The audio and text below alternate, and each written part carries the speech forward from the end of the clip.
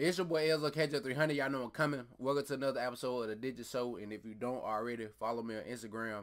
And everybody over the last day has been talking about Le'Veon Bell. And I see so many people say he's selfish. He should have took the money and stuff like this.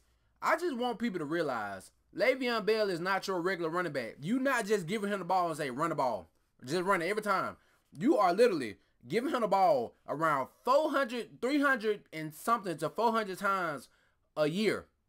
With him running the ball and him catching the ball. You putting him at receiver. He one of your best receivers. He your best running back. He is the best running back in the league. And you still trying to pay me $15 million.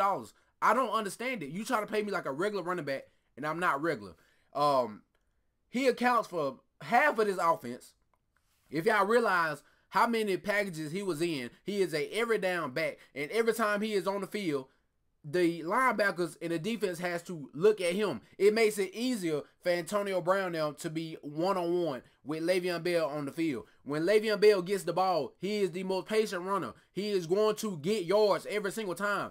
People acting, I don't understand why people are so mad at Le'Veon Bell because he wants more money. And then you look at Antonio Brown, Ben Roethlisberger, everybody else getting that money. Why ain't getting my money? I contribute to this team just as much, if not more, than some of these players, but they get their money because I'm a running back. I'm a running back, so y'all think I'm going to get hurt or something like that. But every time I'm on the field, y'all want to use me in every down. Y'all want to put me a receiver. Y'all want me to go out there and catch balls. Y'all want me to run and do all this, but y'all don't want to pay me my money. I completely understand. And people say, oh, he's selfish because he's not for the team. Antonio Brown gets his money. It is for the team. I play for this team, and I play hard for this team, but you are going to have to pay me. I'm not a clown. That's why I hate the fact that they say the NFL is so much is the most popular league in America, but they don't get paid like the NBA and the MLB. All these players get guaranteed money, and you're not trying to guarantee Le'Veon Bell all his money when he is the best running back and the most versatile running back in the league. Literally. And he wants to get paid like a elite offensive weapon. You put him anywhere on the offense, and he is going to be a problem. Receiver, running back, he can block, he can catch passes, he can do everything you want him to do. And you still going to pay me like a regular running back. I don't understand it. So, I've always said that the NFL needs to guarantee, like y'all do the quarterbacks. Stop acting like the quarterback just the best things in the world. You have a elite quarterback.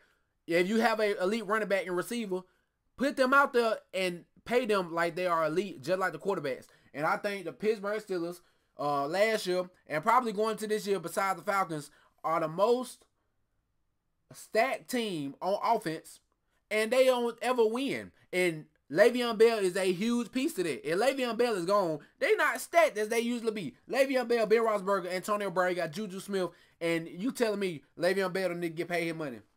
I do. I actually do. And for all these upcoming running backs, like Ty Gurley, who you put him at receiver too, he gonna want the same thing. Stop paying me like I'm regular, like I'm just I'm here.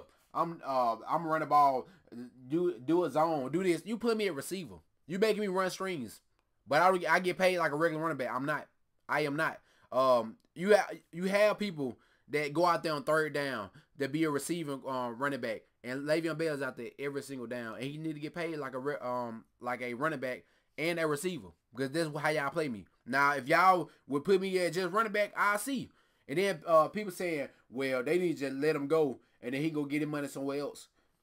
The Steelers are not going to be as good if you let Le'Veon Bell go.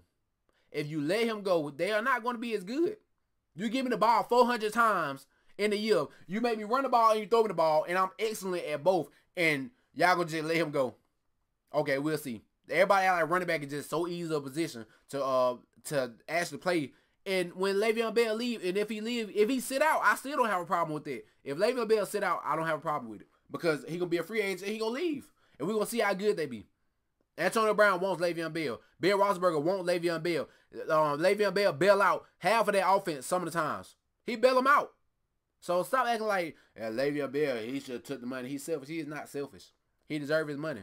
Just like everybody else in the world deserves their money in every other sport. And y'all don't guarantee running backs money because they running backs. They might get hurt. Everybody get hurt. Everybody get hurt.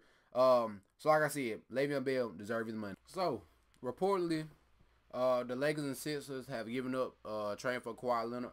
And I felt like the Lakers was the first because you were going to trade Brandon Ingram, Kyle Kuzma, and Josh Hart. I think that was a trade, and that wasn't going to happen. I'm not trading you Brandon Ingram, Kyle Kuzma, and Josh Hart. I'm sorry. When I know that Kawhi Leonard wants to come here, and I already got the starter I wanted, LeBron James. So I felt like they was gone right after LeBron James came, and LeBron wanted to keep Kyle Kuzma and Brandon Ingram and Josh Hart.